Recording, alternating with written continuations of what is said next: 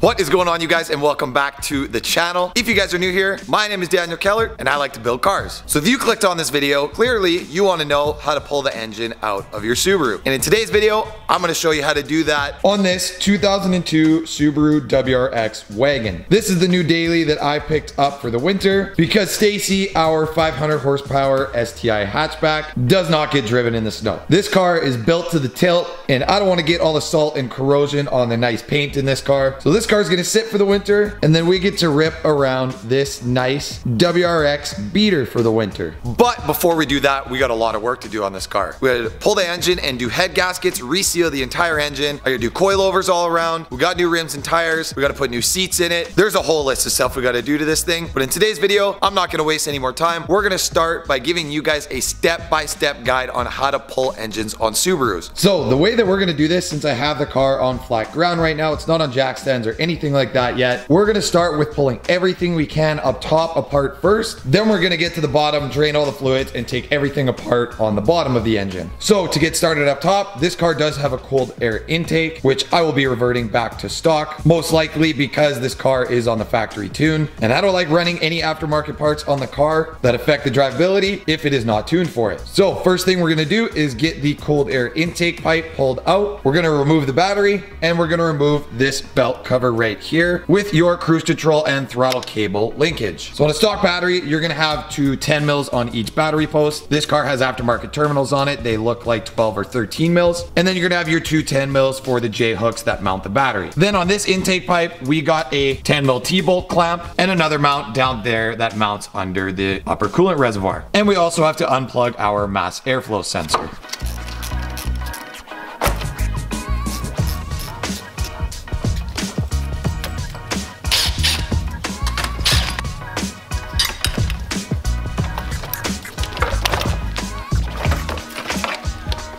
Now the belt cover has a 10 mil up top and this guy has an 11 mil on the side here.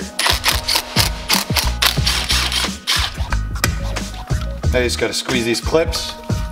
Pop the belt cover off of the cruise and throttle cables.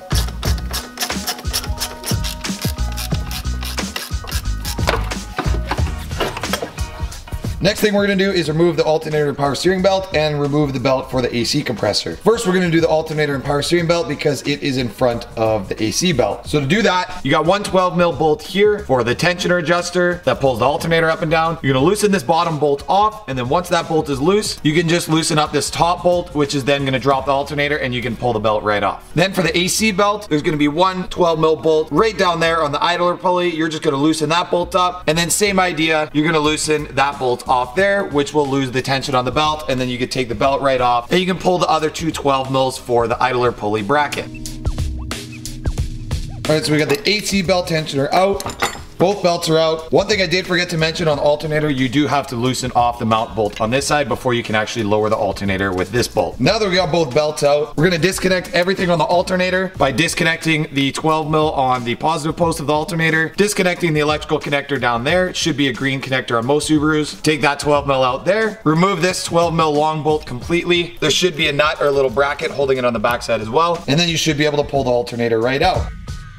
Next thing we're gonna do is get the AC compressor pulled off and the power steering pump. The power steering pump's a little bit tough with the rad in the car, so you can do it after you pull the rad out if you want to give yourself some more space, but it's not that bad. Start with the AC compressor though. On the AC compressor, I like to leave the AC bracket in the car because that's what I like to hook my engine hooks onto when we're lifting the engine completely out of the car. I'm just gonna unbolt the AC compressor from the bracket, which all there is 4 14 mil bolts. There's one up top on the left here, one on the right side there, one on the bottom right here, and then there's one on the inside right there, but I don't know if you guys can see that. The previous owner literally just did not tighten the bolt. You can see the head of it right there. It's just completely loose. So I'm gonna get those 3 bolts pulled out there since the 4th one's already loose. Then this car has no refrigerant in it, so I'm gonna pull the AC compressor lines right off. But for you guys, you don't have to pull the AC compressor lines off. You can just lay the AC compressor to the side and you don't have to drain any of the refrigerant, so you don't have to recharge your AC when you put the engine back in. Also, don't forget to disconnect your magnetic clutch electrical connector on the AC compressor and unclip the alternator harness off of the top of the compressor.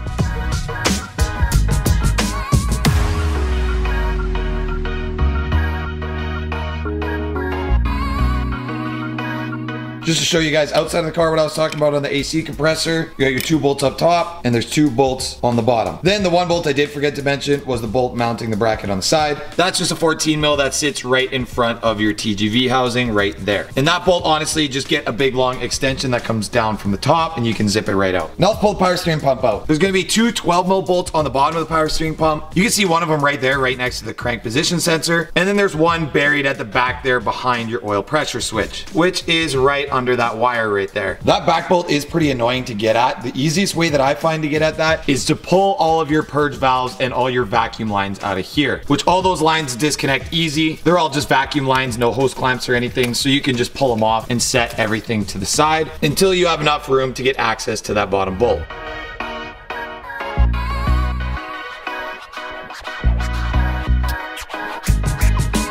Okay, word of advice when you guys take this off, because I messed up. One thing I did forget to say was just disconnect the little power steering sensor. When you take that back bolt out there, unbolt your purge valve, which is this little guy here. Because if you guys can see, my extension spun on both of those and snapped both the nipples off the purge valve. Now I need to go find one of those off parts car, or maybe super glue the nipples back on or something like that. All it is one little 12 mil bolt to take it off. Honestly, just take the extra 2 seconds, zip that 12 mil off, take the purge valve off, save yourself the hassle of having to find a new purge valve, because from the dealer I think those are like 250 bucks. But now that we got the power steering pump set to the side, only thing stopping us from setting it all the way over to the side is the throttle cable. So what we're going to do to disconnect the throttle cable is there's 2 10 mil bolts on the bracket on the bottom there. We're going to take those 2 out and we're actually going to disconnect the cables from the throttle body right there, which is also honestly pretty easy to do. There's just going to be a little slot at the back that the cable goes into right at the bottom there. You probably can't see it very well, but this cable basically just goes around loops and hooks in down there. So once you get this bracket off, this cable is going to be nice and loose and you can just pull the cable right out of the linkage to your throttle body.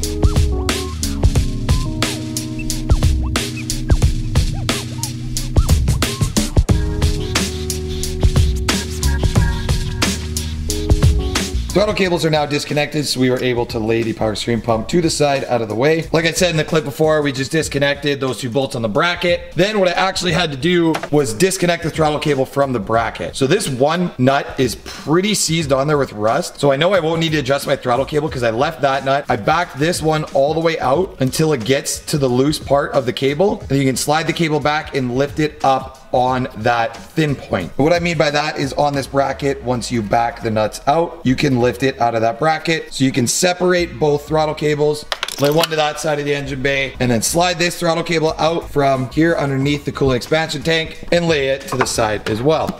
So now that's all nice and open. Now we're gonna start to clear up some space at the top of the engine bay, which is gonna be pulling off the intercooler. Pull off the intercooler, you're gonna pull off 2 12 mils, one on each side of the intercooler. You're gonna have your couple PCV hoses, just pop them off of this crossover pipe in the 3 spots. Then you're gonna pull off 2 hose clamps, one on the throttle body coupler and one on the turbo outlet hose. You can just use a flathead screwdriver to get those off, or you can use an 8 mil socket. Then we're gonna take the 2 12 mils out on the bypass valve, and we should be able to pull the intercooler right off. Well, boys, this is what happens when other people work on a car and then you start ripping it apart. Look at that throttle body coupler. This guy just jammed the intercooler in there and folded it right over. So I might be able to flatten it out and get the intercooler on and it'll seat itself, or I gotta get a new coupler for here. But the intercooler's out. So now the next step we're gonna do for being able to take things apart up top, there's gonna be 2 bolts on the starter down there and another bolt mounting the starter wire and one little connector for the solenoid on the bottom of the starter. They're 2 14 mils, so we're gonna get that pulled out. Then the next thing I want to do after that is get the clutch slave cylinder disconnected and get both bolts out for the pit stop. And honestly, we'll just take the pit stop right out because it's nice and easy. Then you can jack the engine up and down and not stress that thing out. So the reason I pull the starter out first is because all the bolts for the slave cylinder down there are kind of hard to get at if the starter's in the car. So we're gonna pull the starter out, then you can get at the 12 mil bolts down there that mount the slave cylinder. And for the clutch, we're not gonna lose any of the brake fluid for the clutch. We're just gonna unbolt the slave cylinder and set it to the side, so that way we don't have to bleed the clutch after we get the engine back in.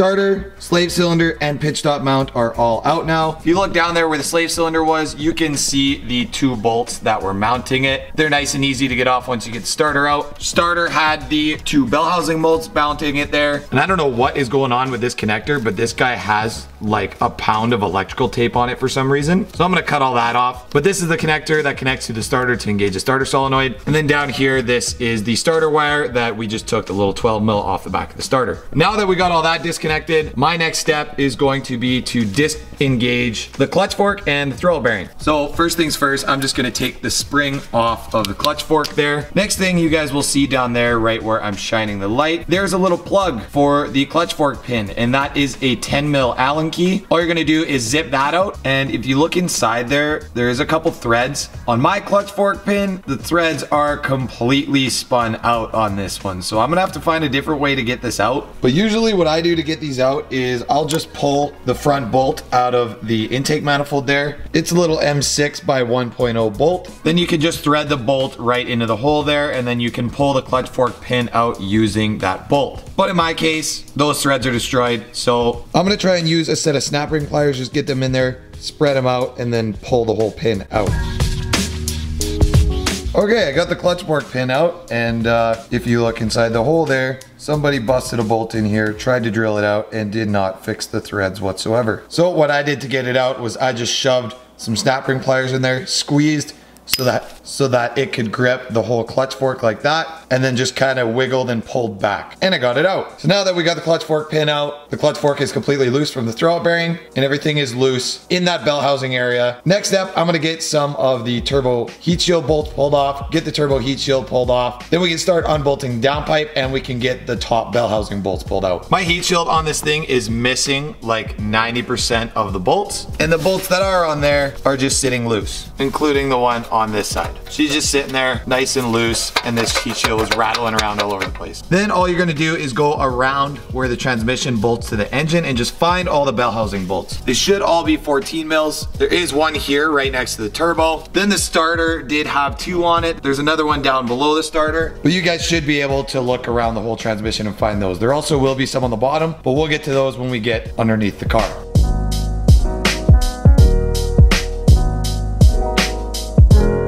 Turbo heat shield's off, and none of the bolts broke, surprisingly. And then I was able to get 3 bell housing bolts out from the top. And the 3 bell housing bolts that I got out was one up top here. There was one down just under the turbo, and then I got one that's a little bit lower. It sits under where the starter was. Other than that, the only 2 that I think are left are the 2 stud nuts on the bottom. Next thing we're gonna do is get the downpipe unbolted from the turbo. There's just gonna be a bunch of 14 mils here. There's 2 bolts that run through the top with a nut on the back side of them. And then there's a couple nuts on the studs for the turbo. And then honestly, we might not even pull the downpipe out of the car to lift the engine out. It should be able to just hang out there as long as everything is unbolted here.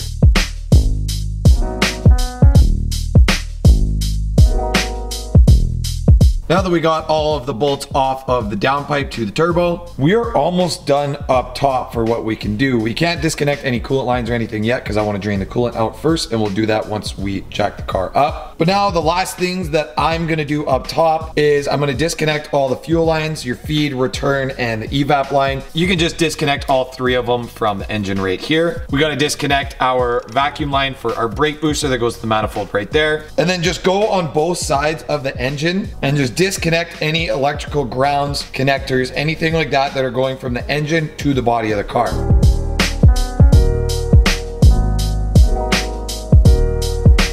Okay, sick, we're making progress. Everything up top that needs to be disconnected is now disconnected, except for coolant hoses, because we gotta drain the coolant before I make a mess up top, popping off hoses that have coolant in them. So on this side, like I said, the feed and return fuel lines and the one evap line are all disconnected from the engine. Brake booster hose is disconnected from the manifold, right on that nipple there. I took the ground off for the battery, off the intake manifold that grounds the engine, and I just got that hanging on the side. Then we disconnected the 2 main harnesses hinges, and I just tucked them against the oil cap here for when we pull the engine out. Everything is disconnected on this side. The engine is completely separate from the body of the car. Now coming over to this side, we disconnected this main harness connector here, set it with the engine. It's gonna come out with the engine. Then we disconnected our O2 sensor. There's an exhaust gas temp sensor at the back here that I also disconnected. It just plugs in down on the side right there. And then I also laid my O2 sensor onto the engine, since I'm not gonna take the exhaust manifold off until we have the engine out of the car. So that could come out with the engine too. So now that we got everything disconnected up top that we possibly can before jacking the car up, let's get the car jacked up, and we're gonna drain the coolant out of it. And you don't have to drain the oil to pull the engine, but I'm probably going to, because it's easier to drain the oil with the car jacked up than it is to drain the oil on an engine stand.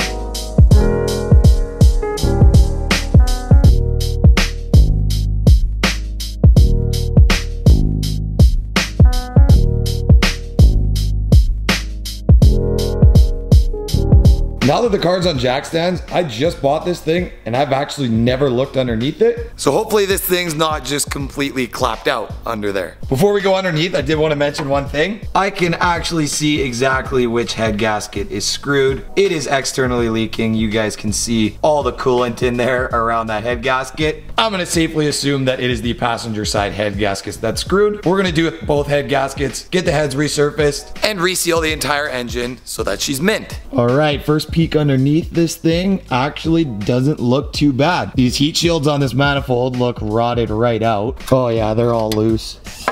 Oh wow. This one literally has nothing holding it on. We got the classic valve cover leak onto the exhaust manifold. That head gasket's leaking on the passenger side. Valve covers are pissing oil up top there on the driver's side too. Then there's a bunch of oil on the frame back here, but I don't know what it's from.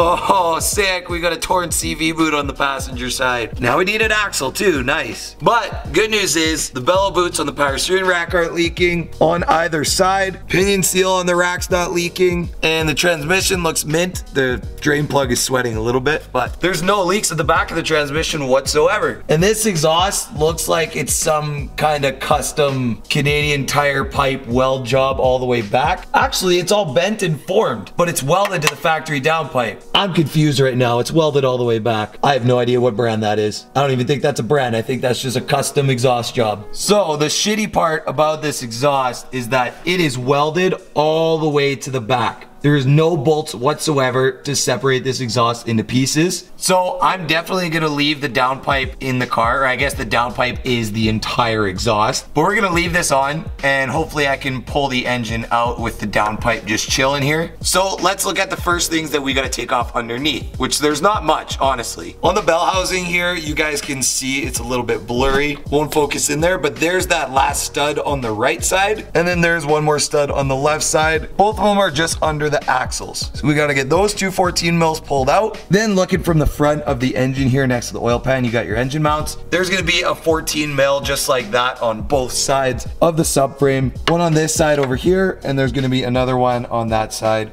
right here. So you gotta zip those two out, get those two bell housing bolts out. Then another thing that's a little sus on here, you guys can't see it, we'll look when the engine's out of the car, but that water pump looks brand new. So maybe this thing has a fresh new timing kit in it. Then on most Subarus, you would have your AVCS grounds bolted to the frame there, but this is a USDM EJ205 from 2002, so it doesn't have AVCS, so we don't got nothing there. Which makes this nice and simple, because literally all we have to do on the bottom is the two engine mount bolts, the two bell housing bolts, this lower rad hose, disconnect the rad fan connectors, which there should be one on each side, one there, and one on this side, but it is hiding behind the coolant tank right up there. Then we're gonna drain the coolant, which on the passenger side, there is a little coolant drain right there. So we'll pop that open, drain the coolant. I'm just gonna drain it into a used bucket because we're not gonna reuse it. And then we can start disconnecting all the coolant hoses. We can pop the oil filter off, drain the oil, and then that should be it underneath. Only other thing I'm seeing under here, which looks a little sus, if you look on the back of the timing cover there, I hope that's not the engine block that's broken, but you can see one of the idler pulleys for the timing belt just chilling there. So I think that's a timing cover that's broken, but we'll see once we get the engine out of the car.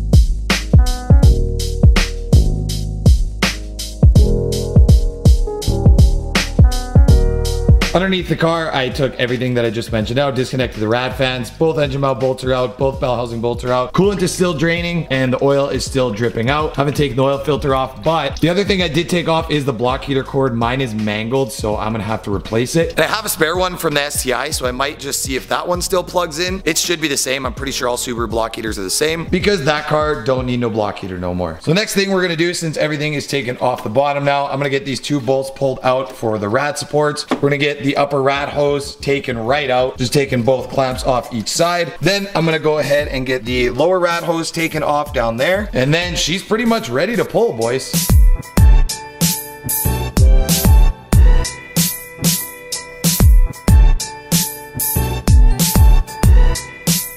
Okay, we are finally at the point where absolutely everything is disconnected. The rad is out of the car, rad hoses are disconnected and everything. I disconnected these top two coolant hoses that go to the rad on the passenger side. Then I also went ahead while I was at it in that time lapse and disconnected the two rear heater hoses. So there's one that goes to the hard pipe there and one that goes to the hard pipe down here. I don't know if it was rust or if it was oil that came out of this one, but there was something brown that came out, which is not a good sign, but we already knew the head gaskets were done in this thing, so the engine's coming out anyways. So now we're at the point where we can lift the engine out. I have this handy dandy engine crane, and I also have this chain piece where you can change the angle of the engine while you're lifting it out. So I'm gonna go ahead, run a bolt through this and hook it up to the engine in 2 spots. We're gonna hook it up on the AC bracket, run a bolt through right there. It's gonna lift the engine from here, and we're also gonna lift the engine from this hook right back here for the intercooler bracket. This isn't that strong, but the reason I'm willing to lift from it is because it is bolted down in 2 spots on either side of this hook, so she should be good. What we're gonna have to do, since that downpipe is still in there, is we're gonna have to lift the engine up and then kind of pull it back so that those studs on the bottom there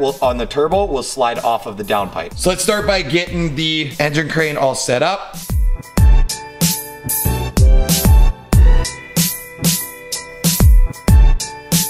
All right, sick. Chains are all hooked up. Engine is ready to come out, but it's already getting late. It is 6:30 and I'm taking Sierra out on a date tonight. It's movie night because it is Saturday. Usually Saturdays are for the boys, but I'm being a simp tonight, I guess. So we're gonna go out for a cruise in old Stacy girl over here, and I gotta get these filthy mitts washed up. Let's get a cold start for the boys. And then I'll be back pulling this engine out first thing tomorrow morning or in 2 seconds for you guys.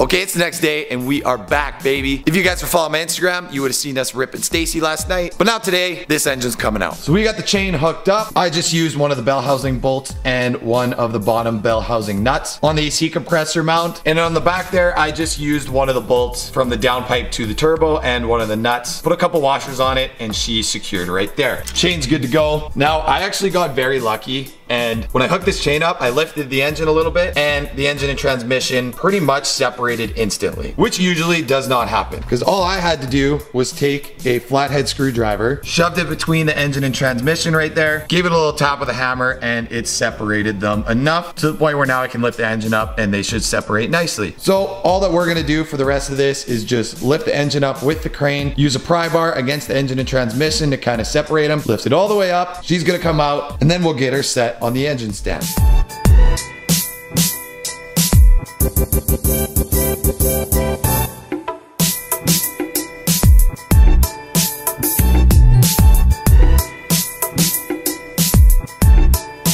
All right, let's go, boys. Engine is out. If your guys' Subaru is not as rusty as this one, I would highly advise taking this O2 sensor out on the passenger side of the car because this thing will go right against the frame as you're coming out the entire way. And it is not fun to fight around that, lifting that engine out. But she's out. So next thing I'm gonna do just to get it on the engine stand, and I wanna see if my clutch is fried on this thing. It was engaging good and it never slipped or anything. But if we have the engine out, if the clutch looks rough shape, we're gonna replace it anyways. So for the pressure plate, you're just gonna take off all of the 12mm bolts around it. Then the clutch disc and pressure plate should come off. Then you can unbolt your flywheel with all the bolts behind that.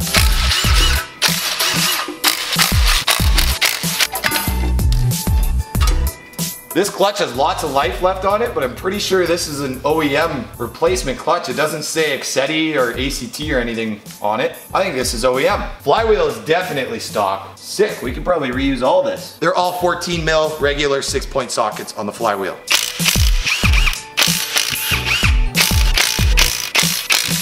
Sick, flywheels come off. Ooh, that rear main's starting to leak too. Good thing we pulled this off.